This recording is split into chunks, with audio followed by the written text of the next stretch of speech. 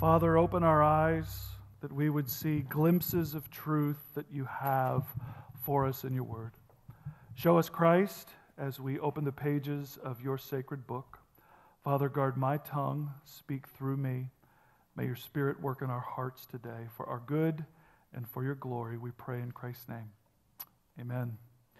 Take your Bibles, if you would, and open to Joshua 7 as we begin this morning. You heard Pastor Tim mention next week we will be outside all together. That service will be at 10:30. So looking forward to having the church family together next week. The following week, September 13th, I'm going to do kind of a special message. How do we live with joy in these days? I read somebody recently who said there's an assault on joy right now.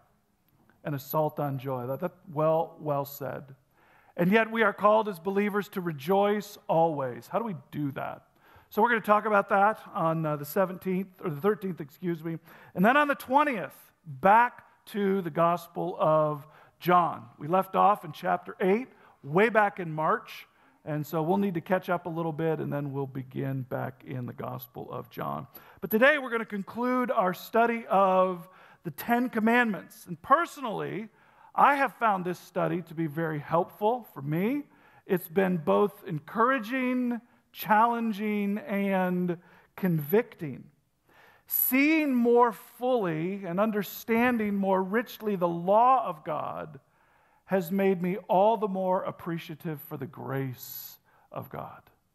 As I understand the law of God, I'm so appreciative of the grace of God. You'll remember that we said at the beginning of this study that God does not give his law to his people in order for that to be the mechanism of their salvation. He had already redeemed them when he gave them the law. With God, grace precedes law. Law doesn't get one to God. God actually gets one to God through his Son, the Lord Jesus Christ. And we saw this in our study. We looked at Exodus 19. Before the law is given, in Exodus 19, God says to Moses, I brought these people out of Egypt. I bore them up on eagle's wings and brought them to myself. And now, if they will obey my statutes, obey my law, they will be my people. So now, by having been brought to God through grace and mercy, God gives his law now. And God's law is never given as a way to oppress, as a way to make life more difficult, but as a way to freedom and joy. And we've seen that the Ten Commandments can be broken into two pieces, two tables, if you will. And the first table relates to one's relationship with God. It is the vertical. Jesus said it's how one loves God. You shall have no other God. You shall have no graven image. You hallow his name by not taking it in vain, and you worship him and rest on the Lord's day. That's the first table of the law. Then the second table of the law is how we interact with each other, the horizontal, how we love our neighbor, Jesus said. And all of that began in the home, by children obeying their parents. You don't murder or commit adultery or steal or lie. And so now we come to the final commandment, commandment number 10. And to set up that final commandment, I want us to look at Joshua chapter 7. Now, between Exodus 20 and Joshua chapter 7, a lot happens in the history of the nation of Israel. The golden calf happens. The tabernacle is built and worship begins. Moses strikes the rock. Water comes from the rock. They make their way to the edge of the promised land. All of that happens between Exodus chapter 12 and Joshua chapter 7. You remember that the nation gets to the edge of the promised land, and the spies are sent into the land by Moses. 12 spies go in, and 10 spies come back and say, this is not good. There is giants in the land, and they actually say, we would have been better off to stay in Egypt. It's hard to believe they say it. They doubt God's ability to lead them into the promised land and conquer the giants of the land.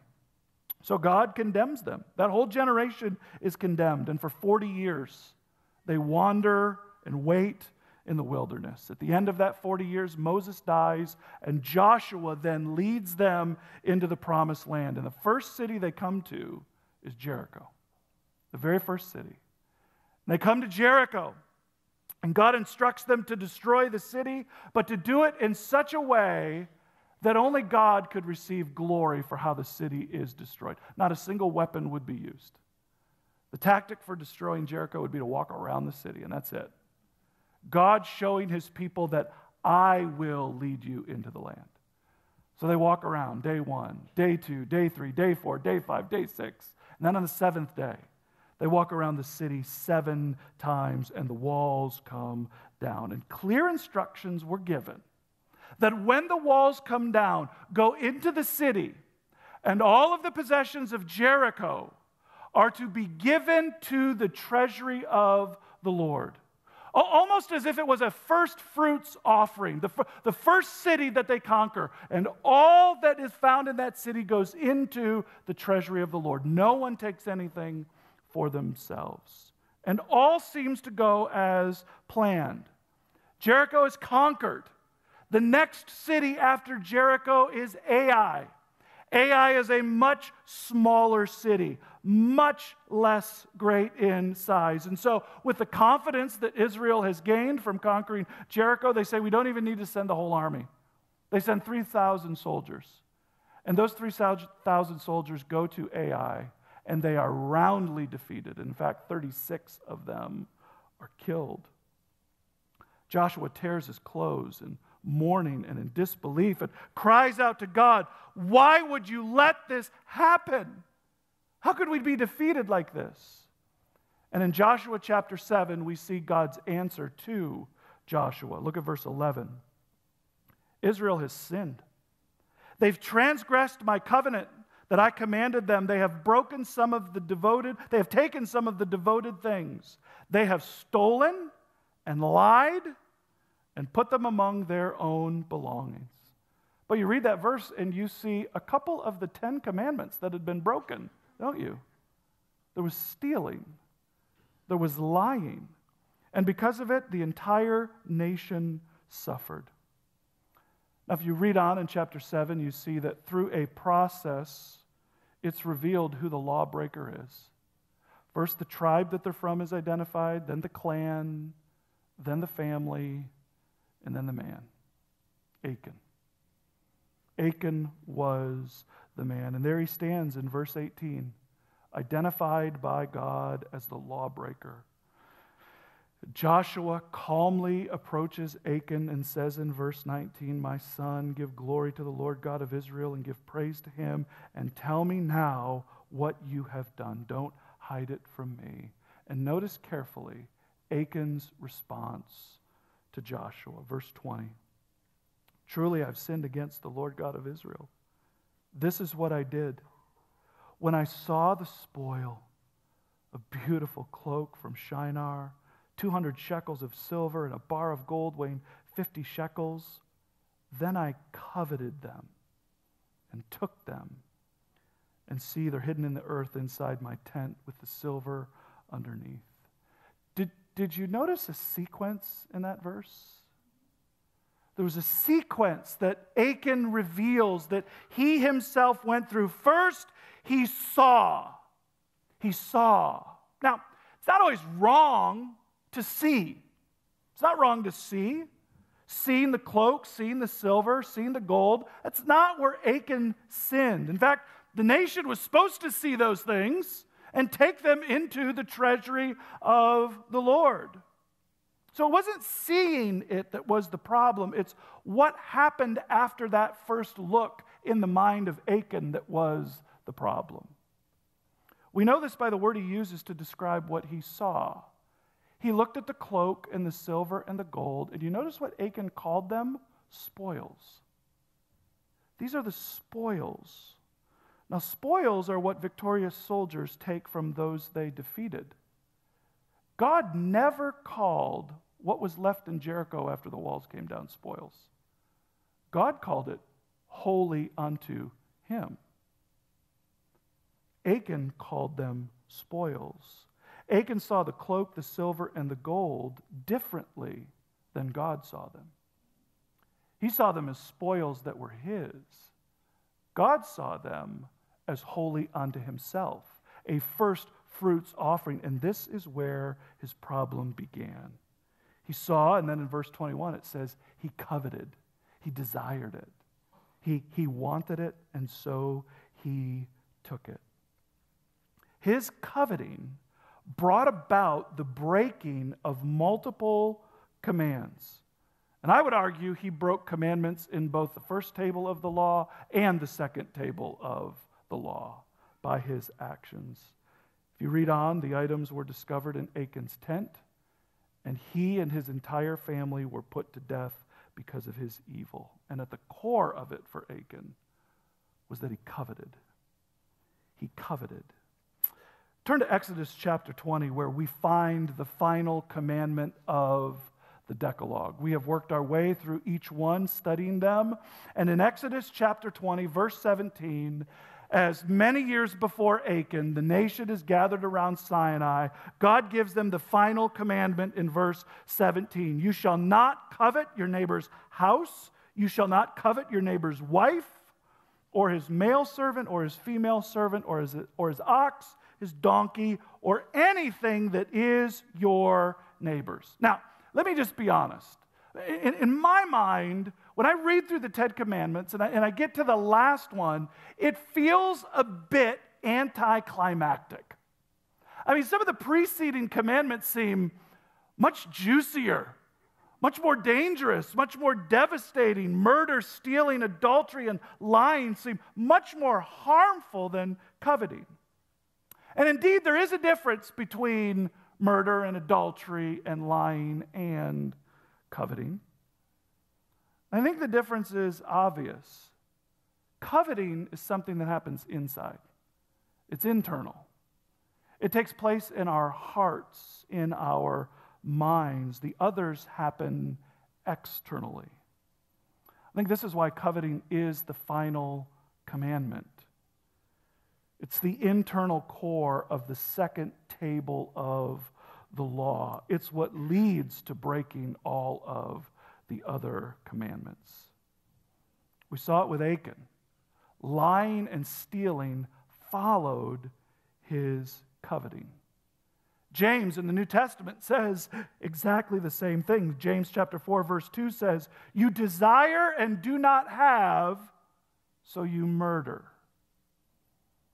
He repeats almost the same thought. You covet and cannot obtain, so you fight and quarrel. Desiring, coveting is where it all begins, and the actions follow the sin of coveting that takes place in the heart. I think commandment 1, have no other gods, and commandment 10, don't covet it, serve as the bookends of the law, each representing or summarizing the table of the law that they are part of. So I think that's why the final command is, you shall not covet. Now let's look at the command specifically, how it's worded. There's a couple things for us to note. First of all, note it's the only commandment with a double negation. You shall not covet is stated twice. Twice, the only commandment that is like that. And this repetition is for emphasis. It's a big deal. And then you notice this breadth of examples. Don't covet your neighbor's house or wife, his servants, his animals. And then it ends with this kind of loophole closing statement. Nothing that he has do you covet. Nothing. So it gives a list, a broad list, and then says nothing.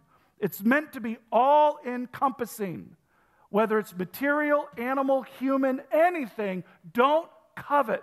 Don't desire or want what your neighbor has. Now, the word covet is not one that we really use kind of in our everyday vernacular. I don't know when the last time was that I used the word covet in ordinary conversation. I don't know that I ever have. It's not a word that we use commonly. And when you look at the word as we find it here in the text, there's nothing in and of itself that makes it a bad word. It could be translated desire. Desire. But not all desires are bad, are they? Kevin DeYoung, in his commentary on this, listed a number of desires that we find in Scripture that are good. Sarah and Hannah desired children. In the Song of Solomon, we read that there's an appropriate desire of intimacy among spouses. Proverbs encourages hard work and diligence for those rightly desiring domestic or financial advancement. The early church desired the Spirit of God to come and work powerfully among the early church. Goodness, even Paul desired to be with God, which was far better. So not all desire is bad, but that's not the type of desire that the 10th commandment is describing. There's a dark side to desire. A dark side. Phil Ryken said it this way. It's not simply wanting something you don't have. It's wanting something somebody else has. That's what coveting is. That's the desire that's being talked about here. Achan wanted what was God's. David wanted what was Uriah's. Remember a couple of weeks ago we looked at Ahab. He wanted the vineyard next door. He wanted Naboth's vineyard. Part of what makes coveting so bad is how it distorts relationships that God intends to exist among his people. Instead of being happy for your neighbor, you want what they have. And that can't help but sour the relationship because you're focused on what they have that you want. The whole time you're at your neighbor's house and they intend for you to just be enjoying a barbecue, you're staring at their stuff and desiring it. And it distorts the relationship that God intended. Jealousy ensues. And the purity of a healthy relationship is lost. One author referenced a Greek fable, and I had never heard this fable before. There existed a covetous man, and the gods came to him and granted him any wish he liked on the condition that whatever he wished for, his neighbor got double. Well, he didn't know what to do with that. So here's what he wished for. I wish to lose one eye. Yeah, it's terrible. But that's what coveting does. Coveting is the internal poison of the mind and heart that, when allowed to grow, results in destroyed relationships and the breaking of the other commandments. That's why it's at the end. It's a very significant commandment. So what is the antidote for this poison of coveting? How do we keep from desiring our neighbor's house and our neighbor's spouse and their stuff and walking down that destructive path of coveting that leads to the breaking of even more of the commandments? What's the antidote? One word. Write it down. Contentment. Contentment is the antidote to coveting. So we're going to take a test this morning. You see these on the internet all the time. Take a test to see what Disney character you are. I saw a test the other day. Take a test to see if you truly are a Michigander. Do you use your hand as a map? Do you call it pop instead of soda? Do you know how to pronounce Charlevoix, Sault Ste. Marie, Mackinac, Kalamazoo? These are tests to know whether or not you're really from Michigan. Here, let me give you a contentment test, a commitment test. Have you ever had a thought that started with these words? If only. If only. If only I worked there. If only I worked here. If only my husband was more like him, or my wife was more like her. If only we had a house like theirs. If only I made what he does or she does. If we're really honest with ourselves, contentment is a struggle for all of us. It's a struggle for all of us. Even beyond wanting what others have, we just find this struggle. When it's spring, you know what I want? Summer. When it's summer, I want fall. When it's fall, I want winter. And when it's winter, I want spring. Old people want to be young, and young people want to be old. It just doesn't seem to matter. There's always this either low grade or sometimes high grade discontentment that is always going on in our lives. There just seems to always be dissatisfaction. And the truth is, brethren, there is nothing in this earth that you will find, either possession or situation, that will fully satisfy you. Nothing will. Nothing will. Nelson Rockefeller, grandson of John D. Rockefeller, Standard Oil, the billionaire. Somebody asked Nelson Rockefeller, how much more money does it take to be happy? And he famously said, just a little bit more. Nothing will ever satisfy. It's hard to be content. It's almost easier to keep the other commandments because they're external. They're things we could just stop doing. But this is our heart that's being talked about here.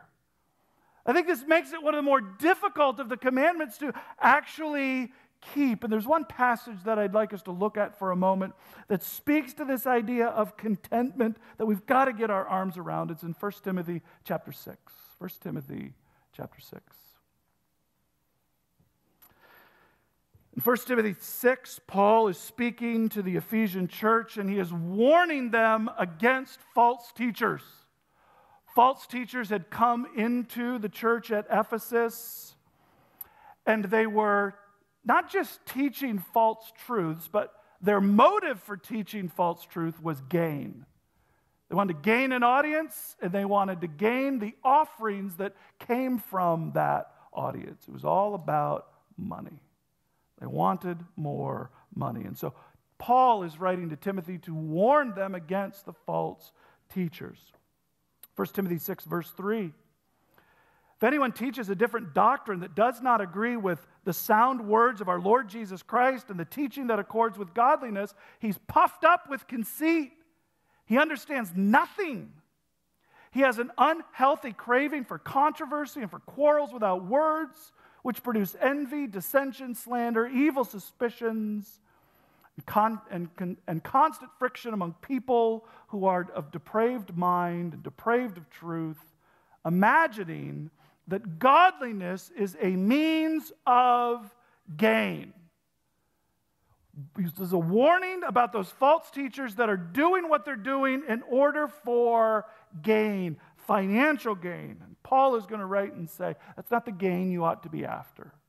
There is a better gain, and he says it in verse 6.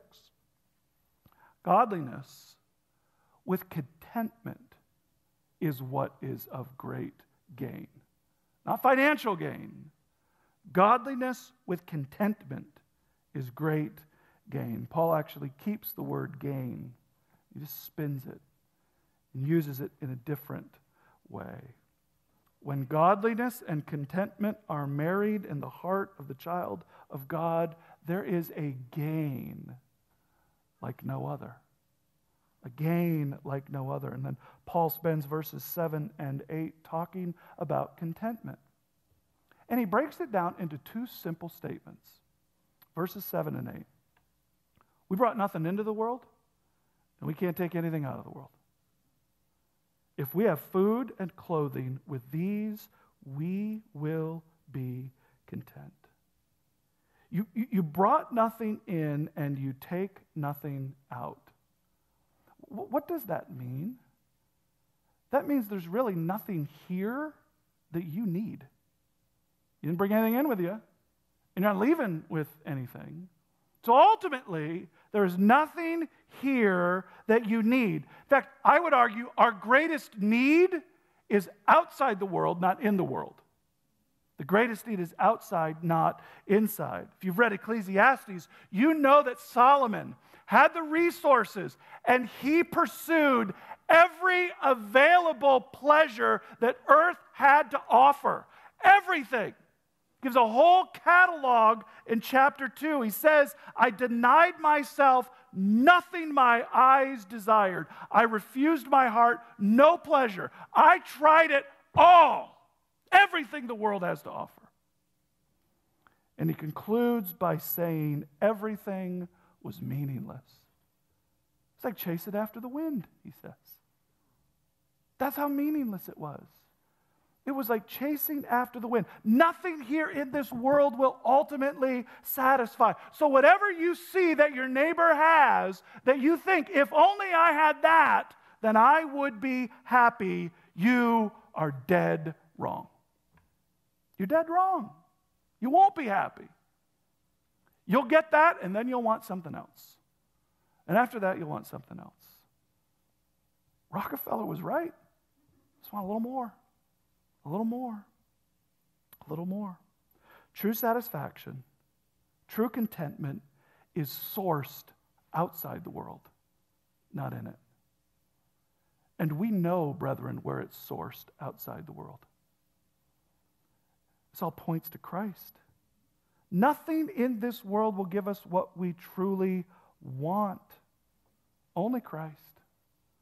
Only in Christ is there true satisfaction. Only in Christ is there forgiveness. Only in Christ is there redemption. Only in Christ is there peace. Only in Christ is there salvation. Only in Christ is there joy. Only in Christ is there new life. Only in Christ is there eternal life. This was the travesty of the false teachers that Paul is writing to warn about. They're leading you in the wrong direction. They're leading you away from Christ, who is the only source of true satisfaction. Our greatest need is outside the world, not in it. Nothing here will satisfy. Nothing. Second thing Paul wrote, after we brought nothing in, we can't take anything out. If you've got food and clothing, we are to be content. Outside the world comes our greatest need. Here in the world, it seems that all we need is the basics, the necessities. And Paul lists them.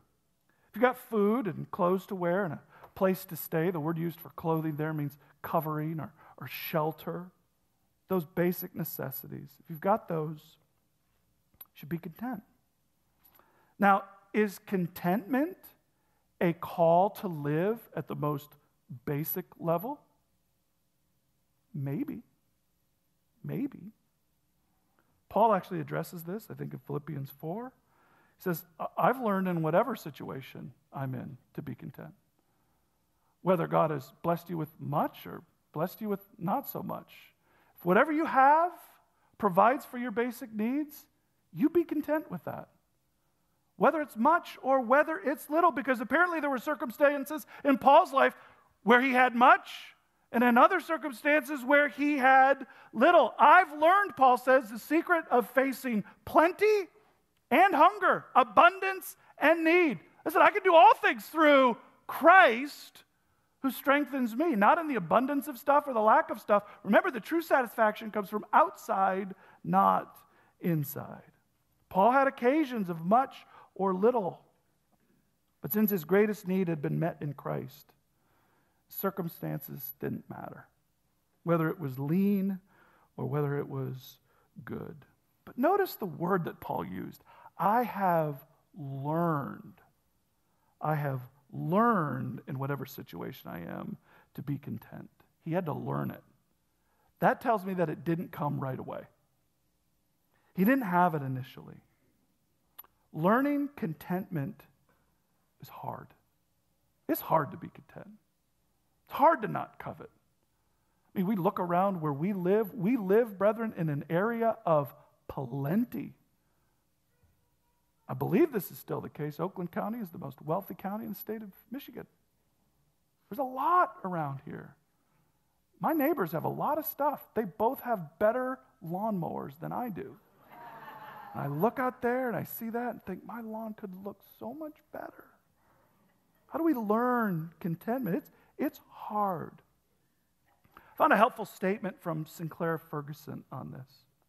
He said, if contentment could be produced by programmed means, like a 5-step, if you could get contentment through a 5-step program, it would be commonplace. It would be commonplace if there was just 5 steps to follow. Instead, Christians must discover contentment the old-fashioned way. We must learn it. Thus, we cannot do contentment. It's taught by God. We're schooled in it. It's part of the process of being transformed through the renewing of our minds, Romans 12. It is commanded of us, but paradoxically, it's also done to us, not by us. It's not a product of a series of actions, but of renewed and transformed character. Only good trees produce good fruit, and here's the crux of the matter. How do you learn to be content? We must enroll in the divine school in which we are instructed by biblical teaching and providential experience. God's got to do it in us. We can't do it on our own. And so when we struggle with contentment, we must cry out to God, change my heart, O God. Renew the right spirit within me. I'm after the wrong things. This is a work of the heart. And that's where God works. And he works very effectively with the scalpel of the Word of God that pierces down through the joints and marrow to do his work. God is our hope when it comes to not coveting and being content. Alistair Begg quoted one woman who said, "Years ago, I stopped looking for anyone but God to satisfy me. There's no man that could love me enough, no child that could need me enough, no job that could pay enough, no experience that could satisfy me enough. Only Jesus. Nothing here satisfies. Only that which comes from outside is Jesus." And you know, this is what the law, this is what the Ten Commandments does. It points us to Jesus. I mean, as we have looked at these commandments, we have certainly seen that they help us to know how to live. It's part of the reason we have the Ten Commandments. They help us to know how to live and how to live a life that will bring peace and joy. But that is not the law's only purpose. Turn finally this morning to Romans chapter 7, if you would. Romans chapter 7. Paul here gives a testimony of what the 10th commandment did in his life. Romans chapter 7, go down to verse 7. Paul writes, "What then shall we say? That the law is sin? By no means. Yet if it had not been for the law, I would not have known sin. For I would not have known what it is to covet if the law had not said, 'You shall not covet.' But sin, seizing an opportunity through the commandment, produced in me all kinds of covetousness. For apart from the law, sin lies dead." What's Paul saying there? Before I read the law, I didn't even know I coveted. I didn't even know it. I didn't even realize it. But then I read the law of God, and I realized my life is chock full of coveting. He says, sin came alive to me through the law. He saw his sin. Brethren, that's what the law does. The law shows us that you and I are completely incapable of keeping the law. You can't keep it. You can't go a day without coveting. I can't go a day without coveting. And we see that we are law breakers. That's what Paul's testimony is. The law shows us our sin. It shows us that we can't keep God's righteous standard and that we are all condemned as law breakers. But from outside the world, from heaven, came one who knew no sin. Came one who broke no law, who lived as a man, and yet was put to death as though he had broken every law multiple times. Because he went to the cross for every time you broke the law, and you broke the law, and you broke the law, and I broke the law. And he went to the cross, and he was pierced for our transgressions. He was crushed for our iniquities. And upon him was the chastisement that brought us peace, and by his wounds we're healed. What the law does is it shines a spotlight on our only hope, Jesus Christ. So I hope that as we have looked at the law of God, you have seen this is how we live. But I hope more importantly, you have seen you have broken the law again and again and again. And yet, in Christ, you're washed, you're sanctified, you're justified by the one who kept the law and was punished as a lawbreaker, the Lord Jesus Christ. Heavenly Father, we sang at the beginning, turn our eyes upon Jesus. Look full at his wonderful face. Father, as we have looked at the law of God, we have seen our failures afresh, and it causes us to rejoice in the work of Jesus Christ and all that we have in him. Thank you, Lord, for saving my soul. Thank you, Lord, for making me whole. Father, I pray that you would work in our hearts to produce a contentment, a godly contentment that keeps us from coveting our neighbor's stuff. God, help us in this way, we pray in Christ's name. Amen.